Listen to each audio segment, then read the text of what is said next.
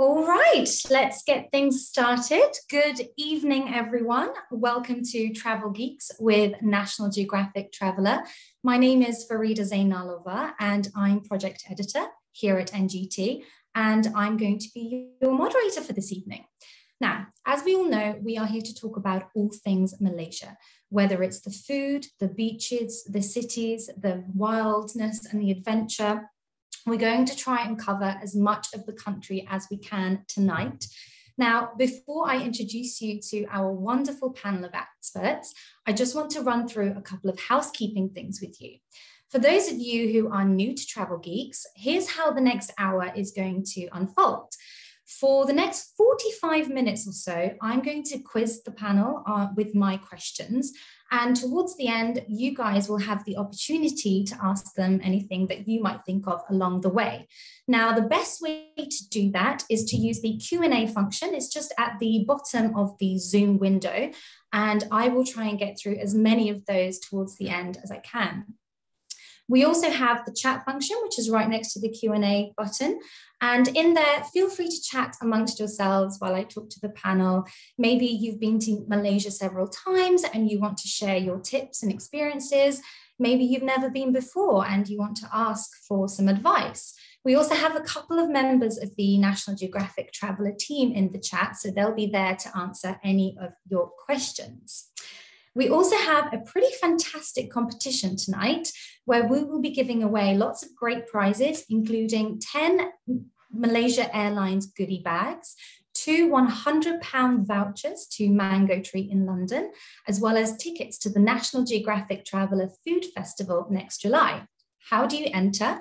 Well, look out for a survey link that my colleague Angelique is going to post in the chat. And if you complete that survey, then you'll be in within a chance of winning one of those wonderful prizes. Now, without further ado, let's meet our panel. First up, we have our very own Charlotte Wigram Evans. Hi, Charlotte. She's actually in the next room. Charlotte is a writer and editor here at National Geographic Traveller. She covers destinations near and far and has a particular passion for nature, wildlife, and adventure. When she's not in the office, you can find her sipping rice wine with the Iban tribe in the jungles of Borneo or searching for Bengal tigers in India's untamed wilderness. Next up, we have Matt. Hi, Matt. Hello. Hello. Matt is a Malaysia-based assignment photographer. From 2014 to 2015, Matt was the still photographer for the Channel 4 drama series Indian Summers. His images have appeared in National Geographic Traveller, Condé Nast Traveller, Asian Geographic, and many others. Matt is also a photo workshop leader, teaching various levels of travel-related photography storytelling, and a Fujifilm ex-photographer brand ambassador for Malaysia. It's good to have you, Matt. Thank you. Good to be here. Next up, we have Laura Holtz. Hi, Laura. Laura Hello. is a freelance travel journalist who specializes in wildlife and adventure travel. She was previously part of the award-winning travel team at The Independent and is now the senior commissioning editor at Culture Trip. When she's not trawling the world's markets for the latest street food, you can find her hanging out with orangutans in the jungles of Borneo, prowling for pumas in deepest, darkest Patagonia, and ticking off the big 5 in Botswana's Okavango Delta. And last but certainly not least, we have Ollie Horn. Ollie is a globe-trotting stand-up comedian, presenter, and food expert who hosts the My Signature Dish podcast, where he interviews talented home cooks on their kitchen secrets. He spent 18 months living in Malaysia during the pandemic after initially getting stuck there. We'll be talking more about that later.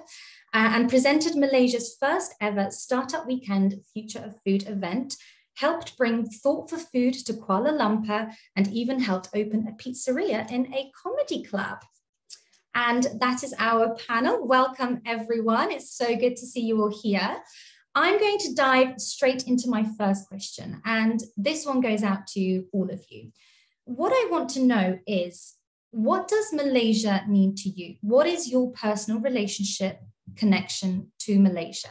Charlotte, let's start with you. Hi. Yeah, I mean, as you said, obviously Malaysia is so many things to so many people, from, you know, beaches to cities. But for me, personally, I would say that it means wilderness, it means adventure.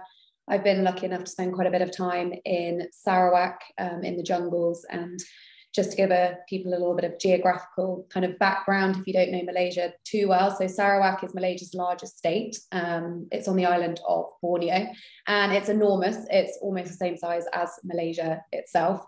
And it's just home to, virgin rainforest. We're talking kind of 75 million years older than the Amazon in parts. And that's where I am at one of my most happiest, I would say, out in the jungles of Malaysia. So to me, it sort of speaks to your inner explorer. Fantastic. Thank you, Charlotte. Matt, let's go to you. You are normally based in Malaysia, so you probably have a different relationship with the country than we do. Yeah. What is your personal connection to Malaysia? Well, I think for me, Malaysia is home. I mean, it's literally, I've lived there now for going on 14 years. Mm-hmm. I raised my daughter there. We just have all of our friends there. And then it's the people.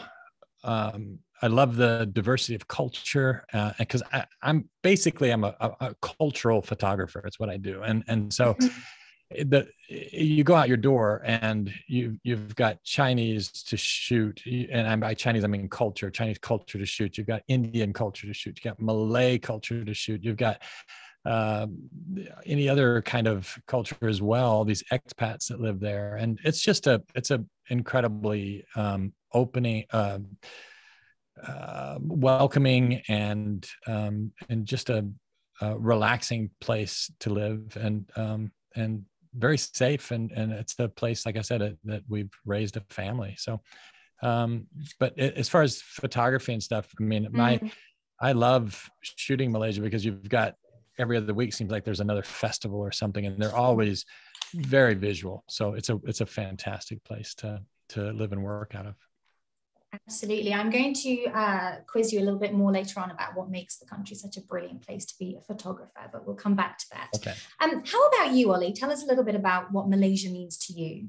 Yeah, well, I'll definitely echo a lot of what Matt said, that I think as a tourist, Malaysia feels like exploring Asia on cheat mode, because you can kind of cover a lot in a very small area. You literally can be sat in one place in a food court and have really great authentic Indian food next to really great authentic Hainanese food next to really great authentic Malay food, and that's also represented in the diversity of experiences. If you want a Singapore style shopping mall experience, you've got it. But if you want to have a deepest jungle hike, and props to you, Charlotte and Laura, that's not for me, then you can go do that if you want to. And certainly from the perspective of a stand-up comedian, I've spent a lot of my career traveling and performing to different audiences. I've never experienced an audience like you get in Malaysia, where you literally will have ladies wearing full religious dress, drinking cups of tea next to a table of Australian backpackers that have drunk the bar dry. And they're on tables next to each other with some culturally Indian people that are taking the mick out of the culturally Chinese people, and there's this incredible sense of, just like Matt said, of belonging, where people from all very, very different cultures share one Malaysian identity. And in all my travels, I've never found a country quite like that. I love that. So beautifully said. Last but not least, Laura, what about you? So I am a travel journalist, and as kind of my main motivation for traveling has been heading south of the equator in search of wilderness and wildlife.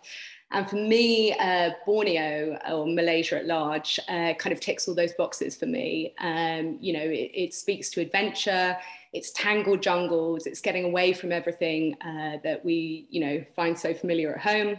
And just some of the wildlife experiences I've had there have been kind of unparalleled, and anywhere else that I've been.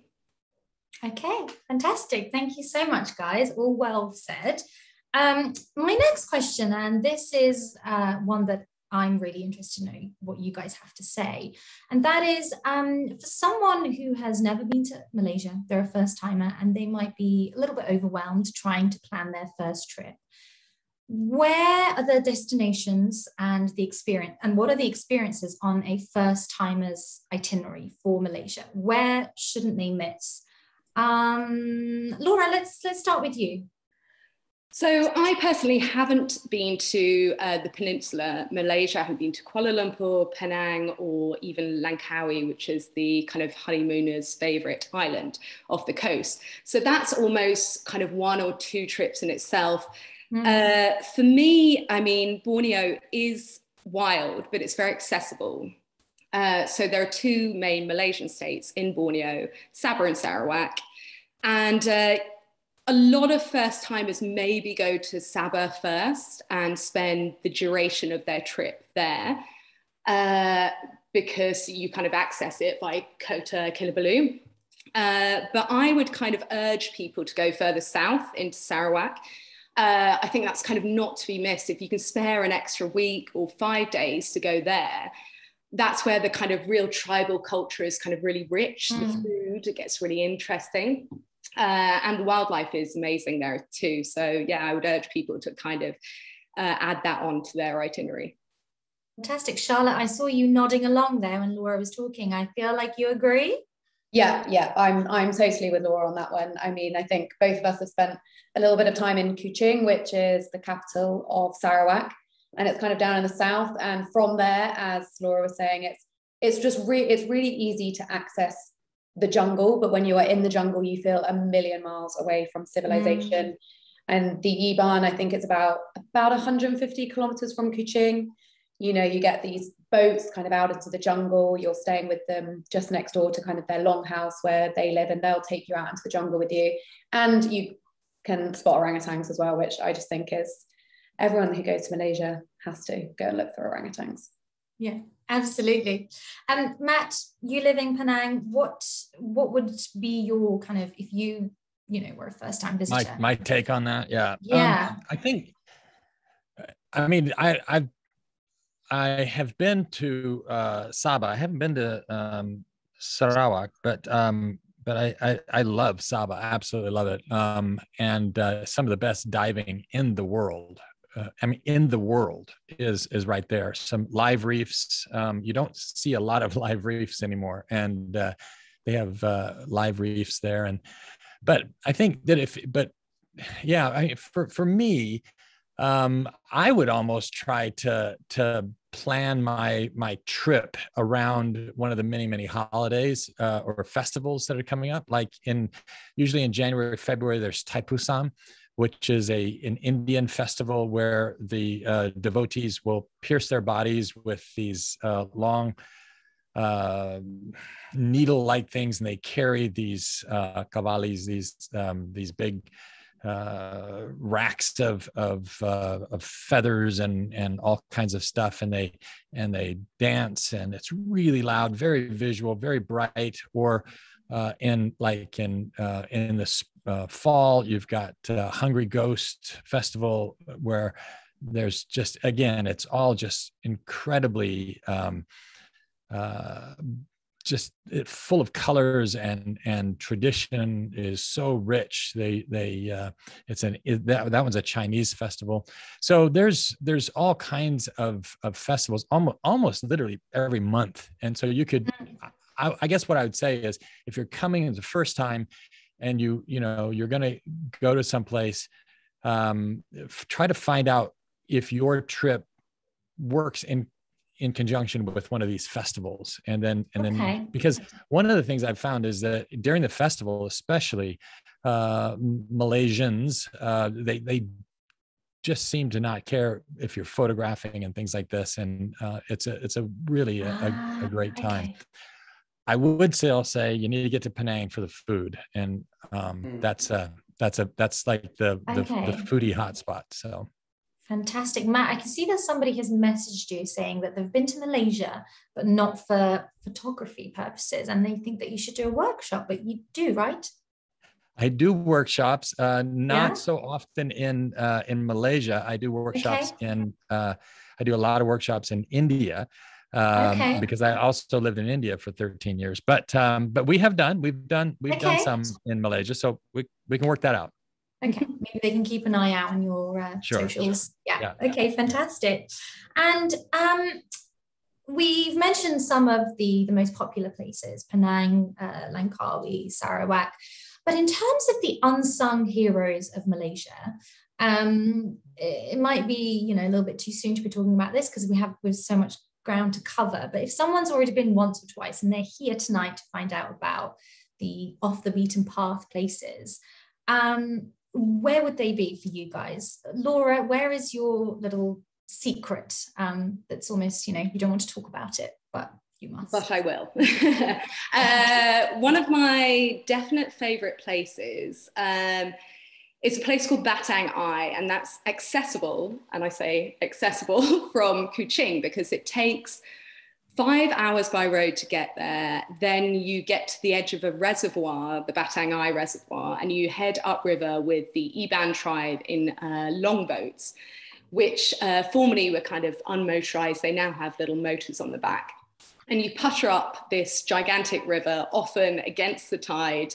You often have to get out. The guides, the Iban tribe, kind of push it up the river or kind of moving the boats up. And it's a real adventure. That part kind of took 5 hours for me one time. And when you get there, you stay at a place called Nanga Sumpa, which is a traditional long house, which is kind of how the Iban tribe or a lot of tribal communities in Borneo live. And you stay with them in the middle of the jungle, and you're kept awake by the kind of cacophony of the jungle and, chickens and roosters crowing at all hours. And you really kind of get a handle on what it's like to live there in the middle of nowhere. Your phones don't work. There are hiking trails all around. And, the wildlife is amazing around there. It's hard fought, the wildlife. You have to really look for it, and you have to be kind of prepared for it to emerge at any moment, at the least expected moment. But definitely, I would say, that's almost kind of takes 3 days by the time you travel from Kuching to get there, but it's really worth the extra effort. Okay. Oh, that sounds fantastic. I'd love to do that. And Ollie, you stayed in Malaysia during the pandemic for a good year and a half. Was there anywhere you maybe you gigged somewhere that you don't think people know about? What is your favorite unsung hero of the country? Yeah, well, I mean, I think that you can get a lot of what Laura got. The kind of phone signal doesn't work, you're out in nature, but without having to rely on the goodwill of a local tribe to push you for 5 hours. Because of the travel restrictions in Kuala Lumpur during the pandemic, Malaysia had a generally very good response in the early months of the pandemic and stopped interstate travel. So I had to look within the state, and I found, you can drive for an hour, 90 minutes, as far down as but between KL and Malacca, you've got an area where Port Dickson is at the south. I think it's called Sembilan, maybe I pronounced that wrong. But all around there are just dozens and dozens and dozens of nature reserves, which are accessible by car, which is a lot easier than persuading someone to lend you their dinghy or whatever Laura did. And it's very affordable. They're all, the eco and sustainability practices are there built in. It's not there as a marketing ploy. And right. You can have that, total switching off peace. You're staying in nice accommodation. That is to say, it's huts, but it's primitive. There isn't air conditioning, and there isn't, I lost my key, but it wasn't a problem because I could climb in through my own shower. So that's it's that kind of setup, but it's really good fun. And also, I would say something which I think a traveller from Europe should take to Malaysia is we're quite used, particularly in the UK, I think, to doing quick city breaks in Spain and doing a walking tour of Barcelona in the morning, and then quick dinner, and then watching a concert at night. That doesn't really work in Malaysia. It's just it's a different pace.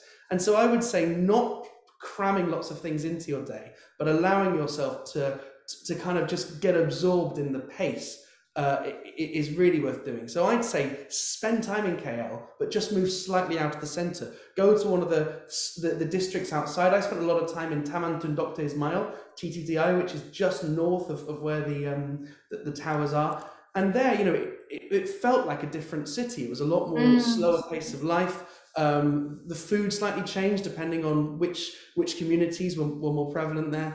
And of course, you go to these smaller communities and people are just super excited to see you there and persuade you where the best bakute is, where the best char siu is. You know, they're convinced that it's better than the one which is next door. So I think there's a lot to be said for, particularly a first-time traveller.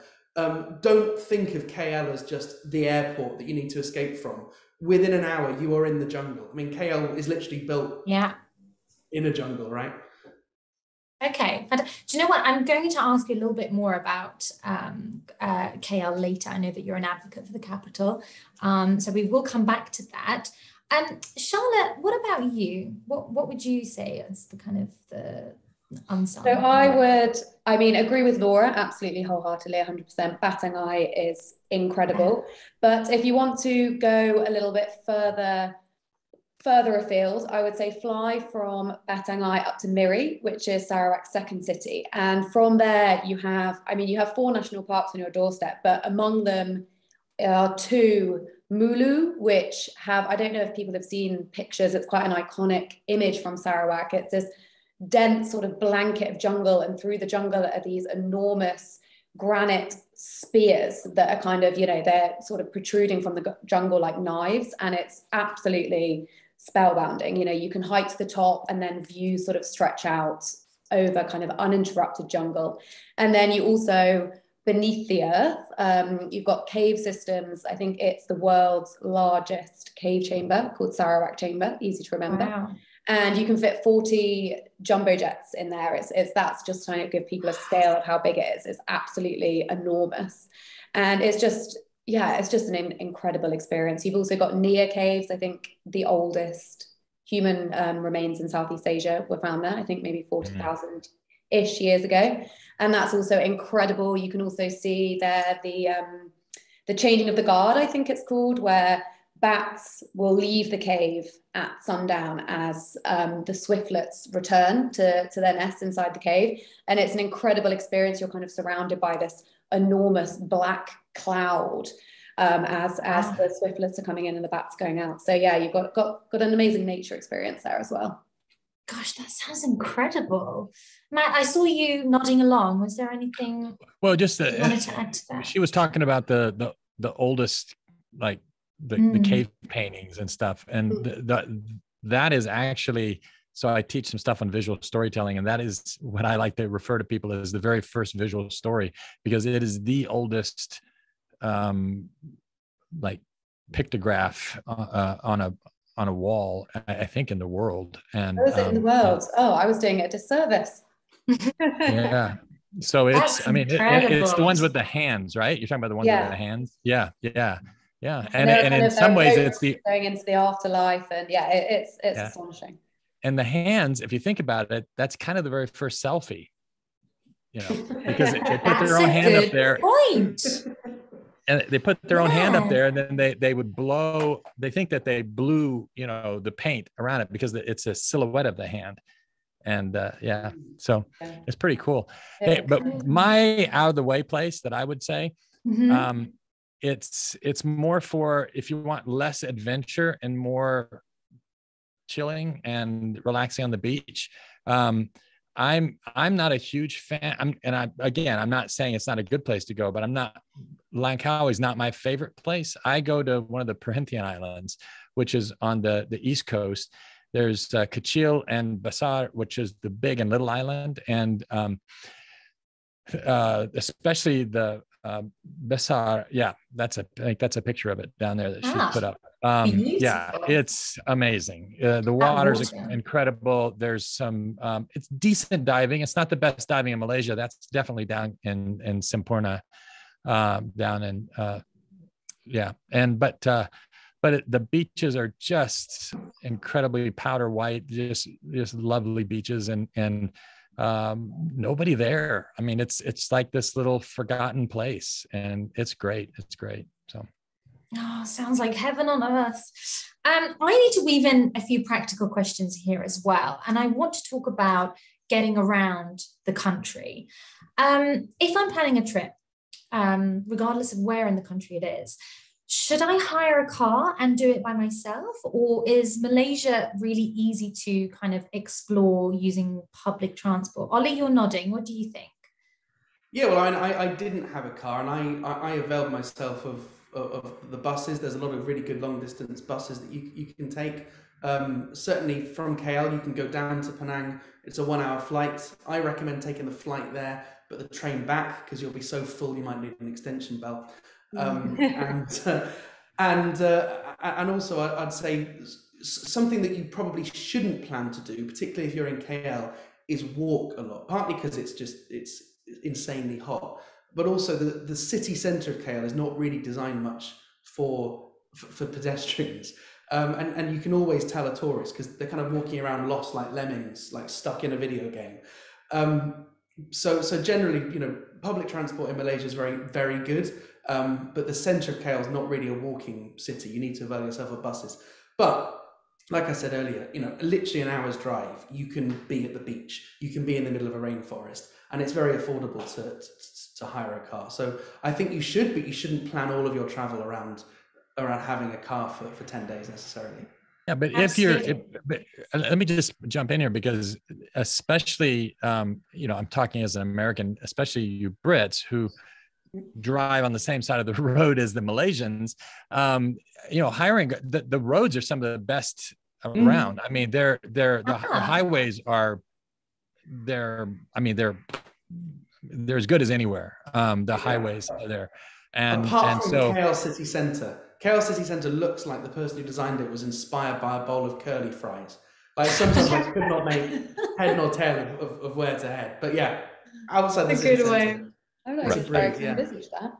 Yeah, but the beauty is that you can stop along the way and you can avail yourself of local life, you know, and you know, you see a waterfall, you can pull over and see the water. I mean, because there's waterfalls everywhere in this country. But yeah. But I would say either hire a car. I mean, because we live there, so we owned a car. But buses but I do agree with Ali. If you're going from KL up to Penang, fly, because it's super cheap, and you're going to be full when you leave. So. Although that said, the travel by train is quite fun because you need to take a boat as well. So you can, you know, that's a day's adventure in itself. I'd kind of say, contrary to what these guys have been saying, in Borneo, I would not advise probably driving by car, just because of the kind of topography. It's so densely knitted. If you get flights over, you know, you fly over these massive mountains and tangle forests, and you think, God, I'm glad I didn't drive over that.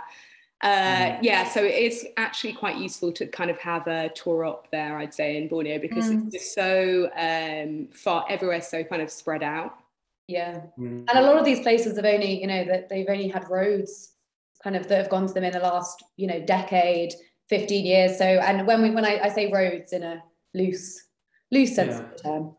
So I have a friend who is a comedian from Sabah, and he tells a joke about how they got their first road. But he said, but we only built one. So if two cars need to pass, we just get out and swap drivers in reverse. Excellent. Guys, as we're talking, my colleague Angelique is posting some really useful links on the Malaysia Tourism website, as well as some editorial coverage that we've done over at National Geographic as well. So everyone at home, do make sure to, maybe don't read them now, favorite them, and then read them at 8 p.m. I want to talk about animals, because this wouldn't be a conversation about Malaysia without the animals. I want to know about some of your favorite animal encounters in the country. Charlotte, I know you well, and I know that you adore animals in general. Tell me a little bit about your experiences. So I feel like when we talk about Malaysia, and I know we've touched on it slightly earlier, but you've got to talk about orangutans. I mean, you can't go to Malaysia, you can't go to Borneo and not go and look for orangutans. And I'm sure that Laura can agree with me and probably share her own orangutan stories afterwards. But I would say you kind of want, if you're going to Borneo for the first time, a near guaranteed sighting. I don't want to say a guaranteed sighting, but near guaranteed. And if you go to Kuching, about an hour away, really close, is a nature reserve called Semengo, where they rehabilitate orangutans who have perhaps been in captivity or have been illegally traded. And I think the numbers change a little bit, but they're about 30. And the last time, I've been there a few times because every time I'm in Borneo, I'm like, get me to Semengo. And the last time I was there, we were waiting for about 20 minutes and there was no sign. You know, during the fruiting season, they don't always come. There's a platform sort of in amongst the trees. It still feels very wild, but there's a platform where the volunteers at Semengo, they leave out fruit in the jungle. And if it's fruiting season, the orangutans may not come. And this was fruiting season. So I was waiting. And then this enormous male orangutan, and I really was blown away by the size of this guy. I mean, I think male orangutans can get up to about 90 pounds, and I'm actually surprised he didn't weigh more. He was, you know, he dwarfed the people who I was around. You're maybe a kind of 30 meters away from this platform, and you know, huge cheek pads, which they get in sort of kind of adolescence to attract females. Yeah, I mean, it's an interesting look, but yeah, and you know, like a massive sort of shaggy fur on their backs, which I also wasn't expecting. And I think, I mean, orangutans are the heaviest animals that live in trees, and honestly, when I saw him, I was surprised that a tree could take his weight. He was enormous. And yeah, it was Laura, you're smiling. Have you had a similar experience to Charlotte with the giant orangutans? I've had many. I've had lots of different experiences, never at the times that I thought I was going to see them. And often when I've been to Borneo, I've often felt that the kind of animals are sort of colluding against me. And everywhere I try and go, and specifically to spot them, they sort of go in the other direction. And then when I'm not paying attention, they kind of pop up at the least expected moments. So I did a thing called the Red 8 Trail, again in Batangai, which is the place I mentioned earlier. It used to be a 10-day trek, and it's in the deepest, the furthest part of that jungle region. They've kind of, a company called Borneo Adventure, who's a local tour op, kind of made it more accessible, reduced it to 5 days. But it's still very intrepid. You're kind of hiking through dense jungle and climbing up banks, all in the pursuit, hopefully, of seeing red apes, of seeing orangutans. Did I see them? No. Oh, no. But, so you're sleeping in the jungle under mosquito nets, you're getting, you know, still bitten alive, you're sweating and toiling to see these orangutans. I didn't see any. On the boat back, I'm riding down the river, absolutely spent, lie back thinking, oh God, the dream's over. What do I see? An orangutan suddenly pops up on the river edge, a mother and a baby, just kind of looking down at me like, you idiot, where have you been? And similarly, in another place, in a place called Gomantong Caves, where I kind of went into these caves, and it was an added extra on the tour I was doing. And I wasn't particularly bothered about going, if I'm completely honest, because these caves are sort of covered with thousands of cave-dwelling insects, and bats and swiftlets, as Charlotte was talking about earlier. And so I was walking out of this dark cave, sort of wiping the bat guano off me, sort of recovering from that experience. And again, it's kind of a very managed area, those caves. You know, there are pathways and viewing platforms. And suddenly, out of nowhere, I kind of look up, and again, a mother orangutan and 2 babies are in the trees above us, sort of just looking down, kind of chucking fruit pips down on my head. Yeah, so they're always there. You've just got to be ready. Yeah, Laura, someone just said that's such an amazing story in the comments. They're all laughing at me. I can't believe I'm about to say this, but we have 10 minutes before I have to open up the questions to the audience. So Matt, I want to go to you next, because... Wait, but I got to tell you my favorite animal story, though. Oh, sure. Real quick. Yes, go on. Yes, please do. Please do. Go on. So living there, my wife and I run in the mornings, and it was about 5:30 in the morning. We were parking our car at the Tesco parking lot to take a run from there. And I noticed this long, shiny, looked like a line across 2 parking spaces. And as I got closer and closer, I realized it was a python, and in the Tesco parking lot in downtown Penang. And so I thought, oh my goodness, I was so afraid someone was going to run over it. So we got a trash bin and put it down, and literally kind of touched its tail and had it go in there, and then we took it up in the mountains and released it. But that's what I'm saying. Malaysia is a wild and wonderful place where you can find anything on any time. So anyway, I had the same experience with the python, but I ran in the other direction. Yeah, I wouldn't class that as my favorite animal encounter. Yeah, I'm with Laura on this one. Matt, I'm going to very quickly come back to you because at National Geographic Traveller, a lot of our readers are budding photographers, established photographers. Somebody even wants you to have a regular workshop in Malaysia. Can you tell me a little bit about what makes Malaysia such a fantastic place to be a photographer? And you talked a little bit about this earlier with the festivals, but what is your favorite subject to shoot, and what's been your favorite assignment, would you say? Well, I think my favorite subject to shoot in Malaysia is really, in a broad sense, is the festivals, which I talked about. I think I've shot Thaipusam Festival, this Hindu festival, at the beginning of the year. I don't know, almost a dozen times. I've shot the Hungry Ghost and other festivals. Nine Emperors, which is a fantastic festival. The festivals usually, number one, are only, they're not like 4th of July in the US. It's a day. That's it. Right. Now we prepare for it for a month or something, but it's a day. These festivals are like a week long. And so you get to be able to just immerse yourself into it.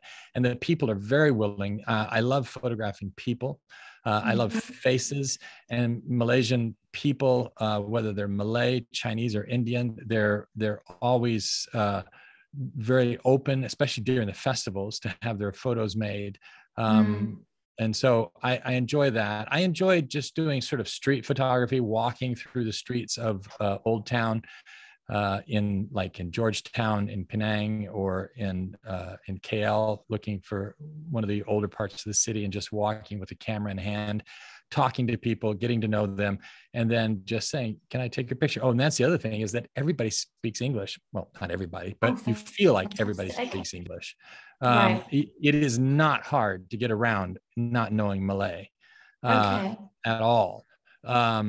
And you might find a 90-year-old man from the village that doesn't speak English, but most people are going to be able to speak English. So fantastic.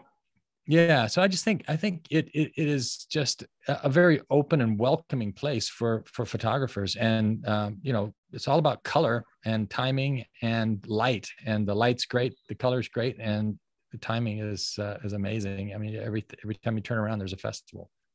Excellent. To everyone at home, we've just posted a link to Matt's work, so you can check out some of his incredible photography after tonight. Now, we're about to move on to my favorite subject of all time, and that is food. Ollie, I'm looking at you here. I want to know. I can tell my animal story. Oh my goodness! And if you can do it quickly, shoot. Did you eat your animal at the end of it, Ollie?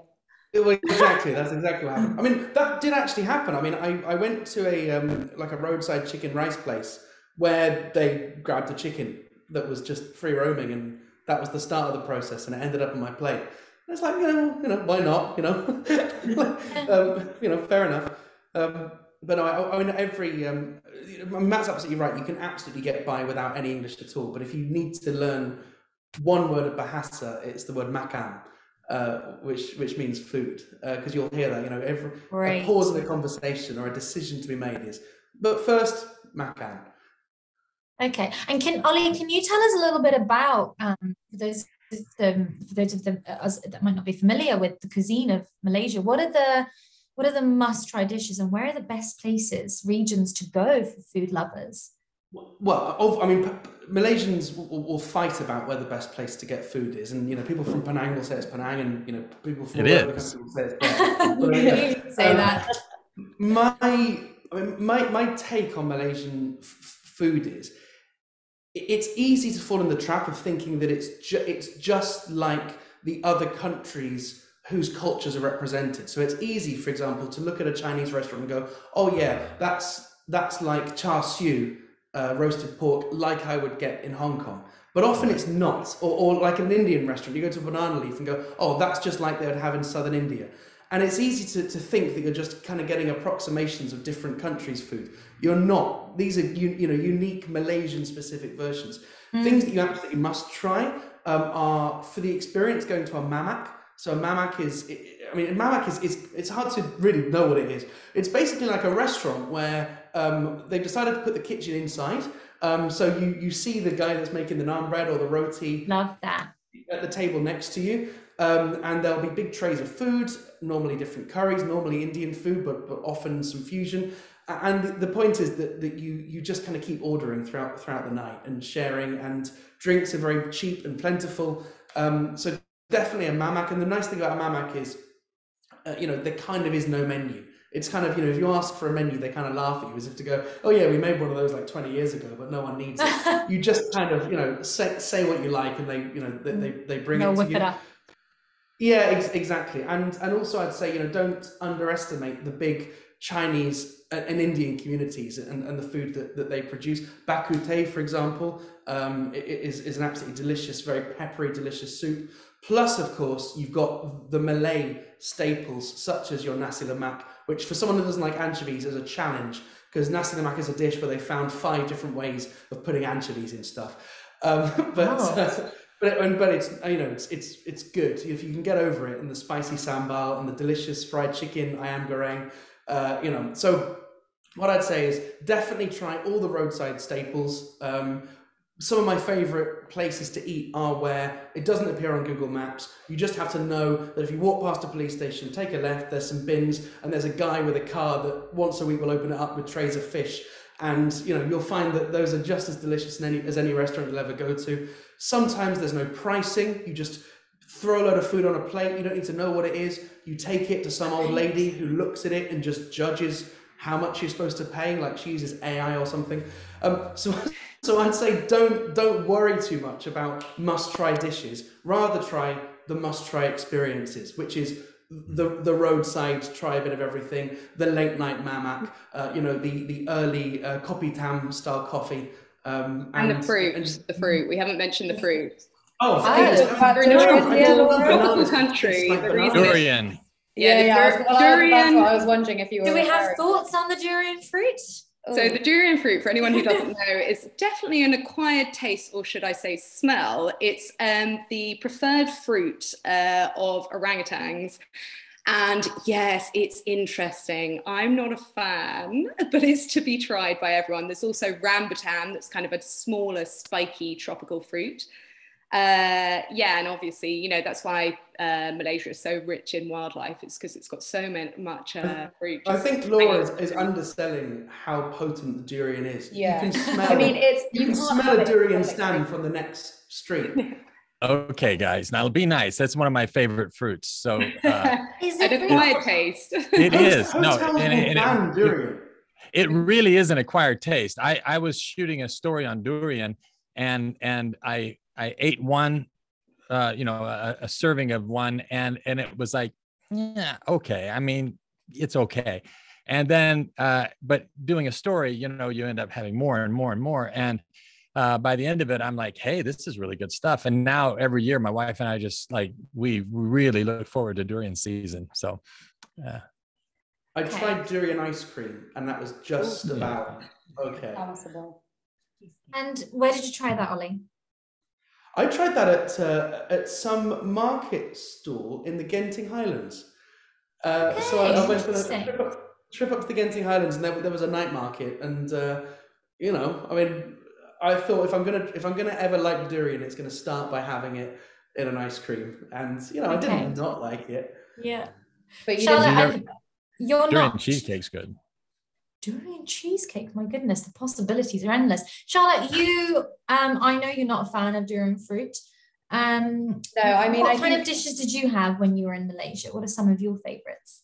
I did try durian and then avoid it afterwards. I think that there's a reason why it's banned in a lot of public places. I mean, the smell, you can't even really describe the smell. I mean, it's a rite of passage, and I would say to everyone, go and try it. But other than that, I would say that some of my favorite meals, I totally agree with what Ollie and Matt have been saying about that real kind of community spirit that there is around eating. And it's the same. So I spent a bit of time in the Highlands in northeastern Sarawak with a tribe called the Kelabit tribe, and they're wild boar. So there's a season for wild boar, and it was when I was out there, and it's a tradition in their longhouses. You know, you have a wild boar, it's tended to by all of the kind of members of the village. It's seasoned, you know, you really don't need much seasoning on there. It's so incredibly tender. But you know, there's a local salt spring where they use a little bit of salt to sprinkle on wild boar, and I had that alongside. I mean, I would say that, you know, up there it's incredibly remote, and sort of necessity is the mother of invention, if you know what I mean. So I mean, I had flying fox soup. It was good. I wouldn't absolutely rush back to have it again. But catfish curry, Adan rice, which I'm sure that Matt probably knows more living out there. So amongst rice aficionados, it's known as being particularly good, and it is really nice. It's got a kind of sweet, nutty flavour. And all finished off in the with Highlands. It's really nice. All finished off with tuak wine. Oh yes. Oh, of course. Speaking of rice. It's the local grog, the rice wine, and is potent. I had a fun night in a longhouse with some locals on a tuak wine. Yeah, and it tastes really different. Did you find that, Laura? Depending on how it's brewed, sort of different families brew it in different ways, and it can taste totally different. Yeah, I mean, after a while, I think you just stop tasting it. You just sort of lose all taste. Brilliant. And that is the time to try durian for the first time. Yeah. There you go. Excellent. Yeah, that's a very good point. I'm going to try and power through a couple more questions before we open it up to the audience. If you are burning to say something, then please do jump in. I feel like we need to talk a little bit more about Kuala Lumpur. Ollie, you're a big advocate for the capital. If someone is flying into Kuala Lumpur and they want to get to know the city, how long should they spend there? And what are your, let's say, very quick fire top 3 things that they mustn't miss when they're there? Good. Well, I think what's nice about KL is you can have the full breadth of experiences. So if you want to do that kind of first night, top of a skyscraper, selfie with an expensive cocktail, with a pool, you can have that kind of luxury, Dubai influencer experience at about a quarter of the price. So like definitely do that, get that out of your system. I would also say don't underestimate that there's nature to see in KL. People forget that KL is built within a rainforest. You've got amazing nature reserves which are accessible by bus. You've got the bird park literally right in the town centre. You've got the most insanely beautiful mosques that just are popping up here, there and everywhere. So do your kind of influencer stuff, get that selfie out the way. There are luxury shopping malls that can rival Singapore, whatever else. But I would say, if you are spending longer than a few days in KL, pick a couple of different areas. You go and stay in one of the northern districts, stay in one of the southern districts. You could stay in SS2. You'll find the accommodation is cheaper, but still of a similar quality.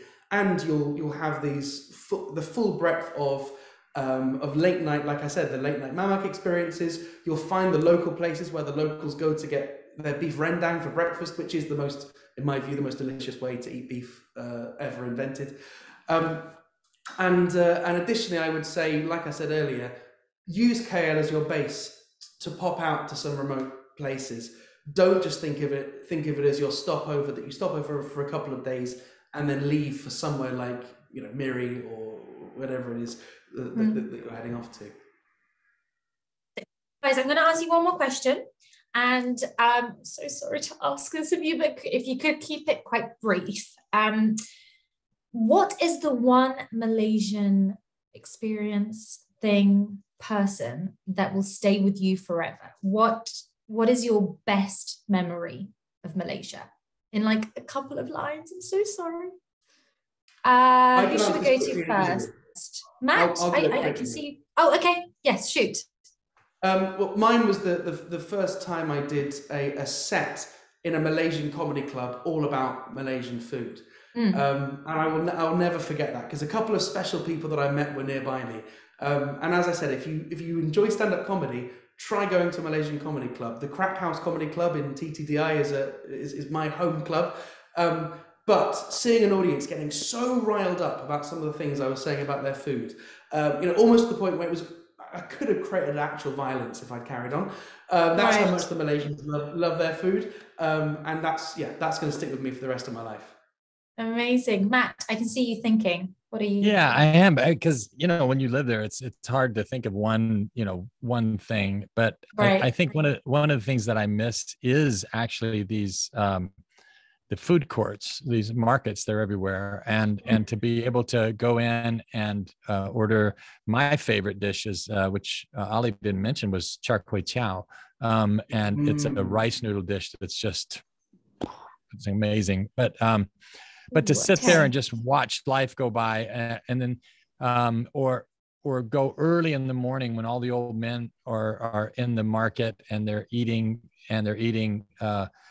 this white bread toasted over coals, and then having this local coffee, which is normally, if you really like coffee, you won't like this. So I would refer to it as a coffee drink. It's very, very sugary. It's very, very stout.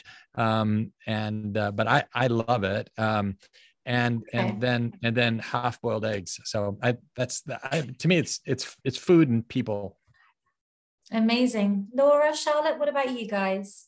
I would say, as I was alluding to earlier, I think many of the wildlife experiences are hard fought, and when they kind of come, they're particularly memorable. And aside from the orangutans, in an area we haven't mentioned yet, which is Kinabatan Gang in Sabah, it's a river region there. And I remember at dusk, because Borneo is equatorial, the night falls really suddenly, quickly. And we came upon these pygmy elephants sort of feasting on a thicket of bamboo.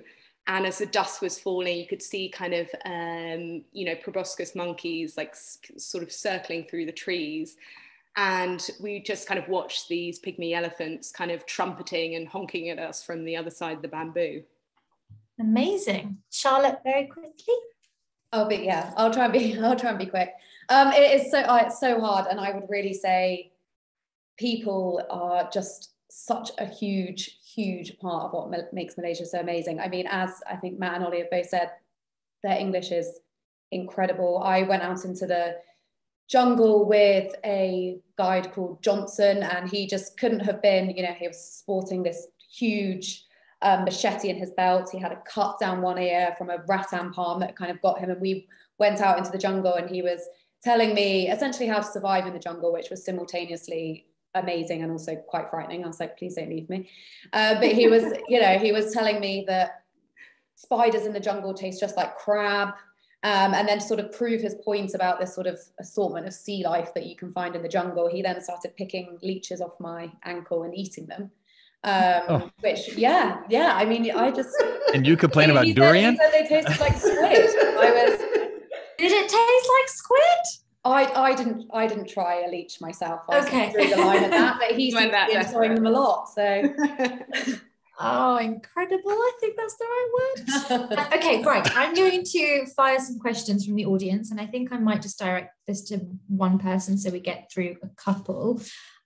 When is the best time to visit, Matt? As someone who lives there, what would you say is the answer? Well, considering the weather is pretty much hot, wet, and less hot and less wet, it's almost any time is good.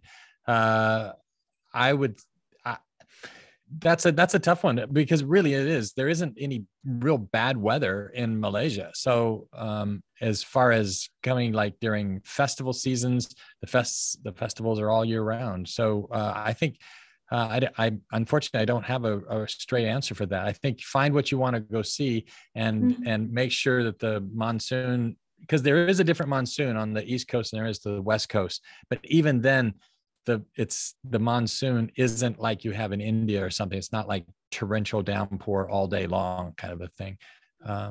But there's definitely a monsoon season in Borneo though, and that's kind of October to January, and that's the full-on wet season.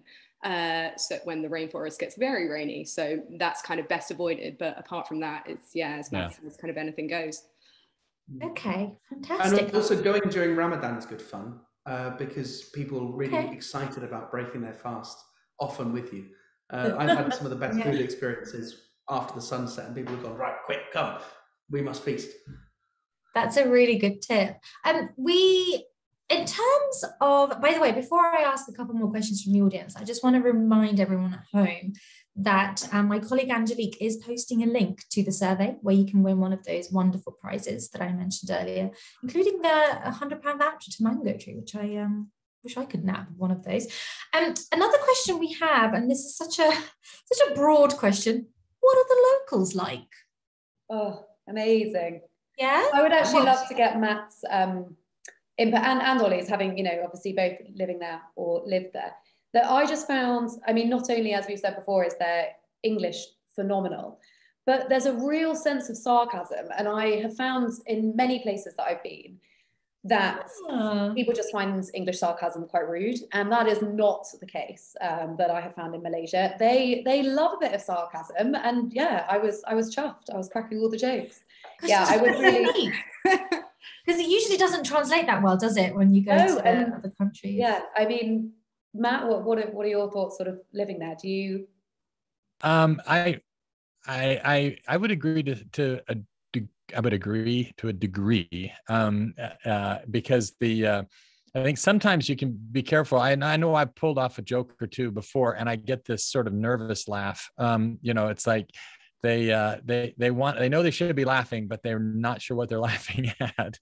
But no, that I think in general, Malaysians as a whole have a great sense of humor. But again, going back to this distinctly three different cultures in Malaysia, and they're very different, even though they're Malaysian. The Malay is a very different culture than the Chinese and the Indian, and those two are not alike either. And so it's yeah, so you really have to I don't know, experience all of them. It's very safe, I would say, as well, just to kind of add to that, either whether you're a solo traveler or a female traveler. I genuinely feel that I've traveled a lot of places in Latin America, in Africa, all over the world by myself, India, but definitely Malaysia. I wouldn't think twice. I wouldn't hesitate about traveling there as a solo traveler. It's kind of really welcoming, as everyone has kind of has spoken to. Thanks, Laura. You've just answered my next question. You're welcome. And one more. Goodness me, I'm going to squeeze this one in. Somebody at home has just messaged in and wants to know: are there any misconceptions about Malaysia? Matt, Ollie, Charlotte, well, I think anyone? Matt alluded to one, which is I'll admit that I wasn't really sure of the difference between Malay and Malaysian until I spent some time to think about it. And the Malays are a very proud people, and also the Malaysians are very proud people. A good approximation is a Welsh person can be proud to be Welsh and proud to be British and proud to be European. So these aren't identities which necessarily clash with each other. But what's nice is that no matter where you're from in Malaysia, no matter what cultural identity you have, there will always be a rivalry with Singapore. So if you ever want a quick win, you can say, I tried this with Singapore, but your version's better. Great. Okay. Yeah, and you know what? Even more so is Penang in Singapore, because they say that there was history says that there was like 3 cities that England was going to make as the sort of the main port city of the Straits of Malacca, and it was Penang, Singapore, and Malacca, and Singapore won out, and I think Penang and Malacca have had a chip on their shoulder ever since. So, which rightly so, I agree with it. Excellent. Guys, I'm so sorry to say that I'm going to have to wrap it up now. I had so many more questions, but maybe we'll just have to do another one of these. I just want to say a huge thank you, first of all, to our sponsors, Tourism Malaysia and Malaysia Airlines, to our wonderful panelists. I feel like I could sit here and listen to your stories all night long. And also to everyone at home for tuning in. Please do keep an eye out on our website, nationalgeographic.co.uk/travel, where we'll be posting future Travel Geeks events, as well as our masterclasses and information about the festival. And like I said, thank you so much to everyone for being here, and I will see you at the next event. Take care, everyone. Thank you. Bye. Bye.